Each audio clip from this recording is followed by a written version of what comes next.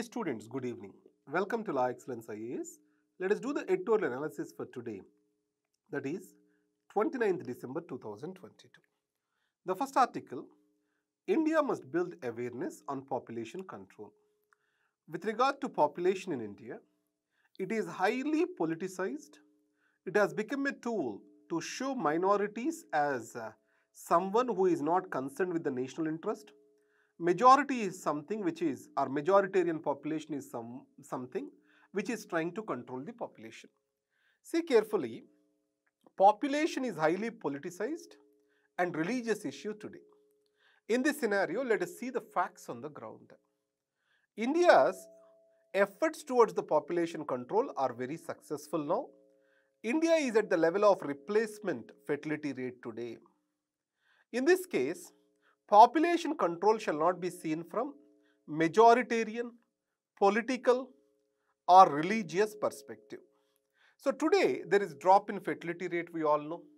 What is fertility rate? The number of children a couple is having is fertility rate. So TFR is to be less than 2.1. This is called as replacement level of fertility rate. Almost all the states other than UP, Bihar, Rajasthan achieved this replacement level of fertility rate. I'll give you certain factors or facts, analyze the situation. Among the poor, irrespective of their religion, the fertility rate is high. Either Hindus, Muslims, anyone. Among the poor, the fertility rate is high. And most of the poor exists among Muslims. And Muslims have high fertility rate. When we correlate these three things, you will understand the poverty more than the religion is the major cause of higher fertility rate. The poverty is the major reason. Why? Poor people will have more children. The poor people see children as a hedge against any risk in the future. Let's take a rich man. He has a good house, car, bungalow, everything. This man has many other economical instruments to hedge his risk. But for a poor man, his children are a hedge against the risk. So poverty is more directly correlated with fertility rather than the religion. Second thing is, as I said, the fertility rate is falling. So where it is falling more among the Muslims. In this context, the gap between Hindus and Muslims in 90s is around 1.1. Average, a Muslim couple has more than one child. But today it has come down to 0.35. If you see the economic difference between them, fertility difference between them, we can clearly say that the minorities are able to adopt these population control measures very well compared to the majority.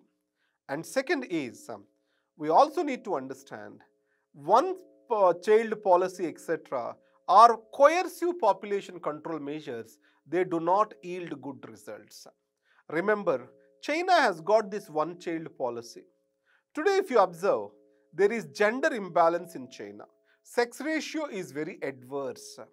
As most of the people want a male child, ultimately it led to more male population with fewer girls available. Second thing, demographic imbalance.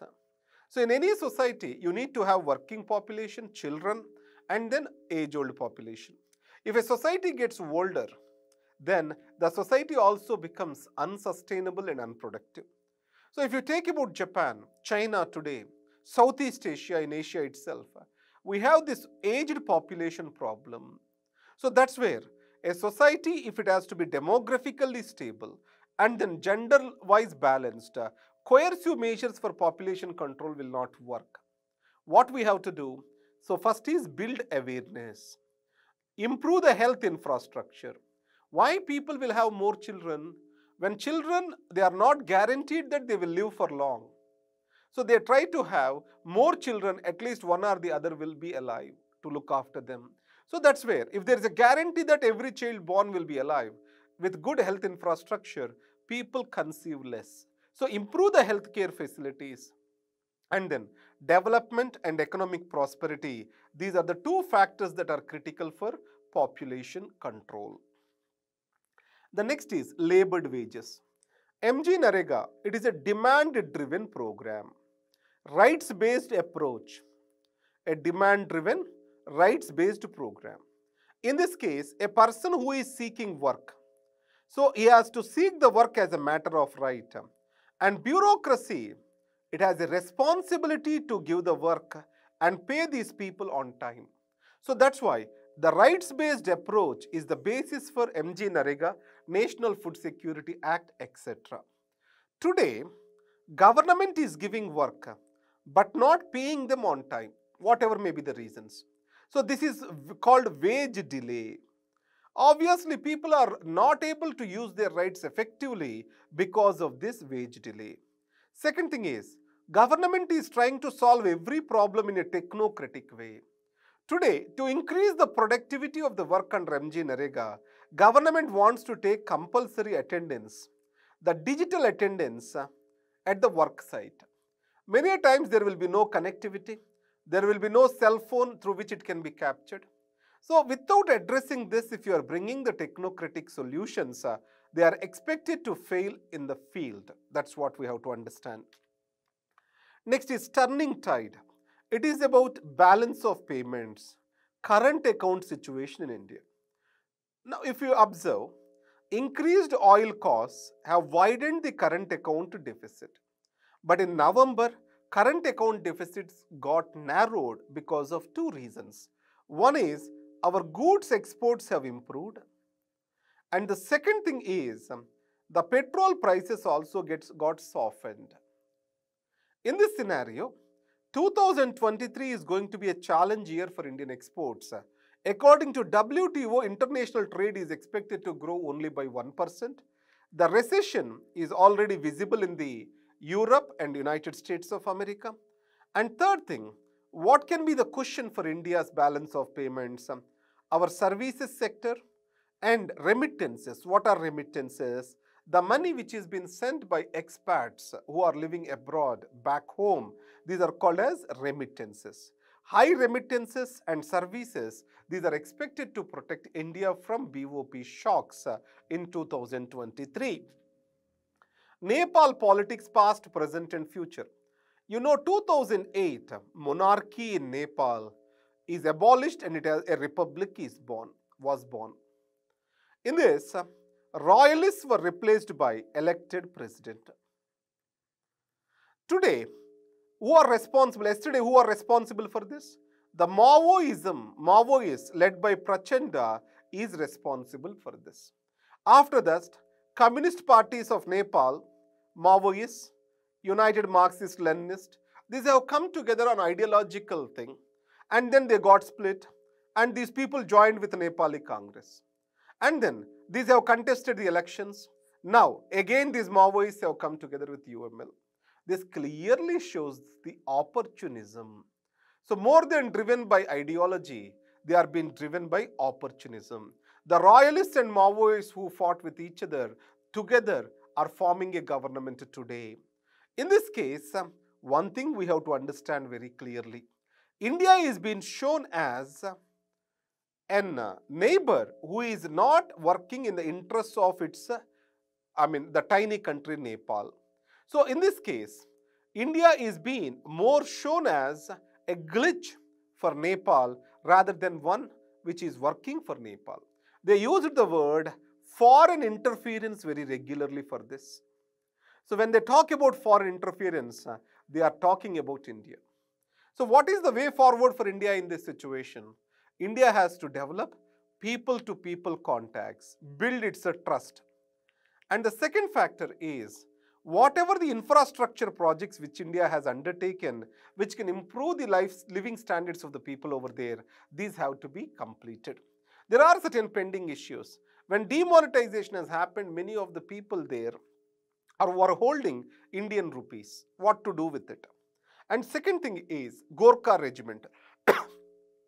After Agnipath scheme has started, the recruitments are not being taken up because of the practical issues. These things have to be settled.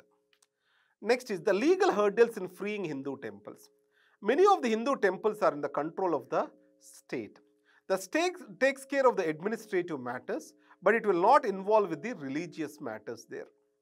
Now, why the state has to take up these administrative issues or manage the properties of the temples?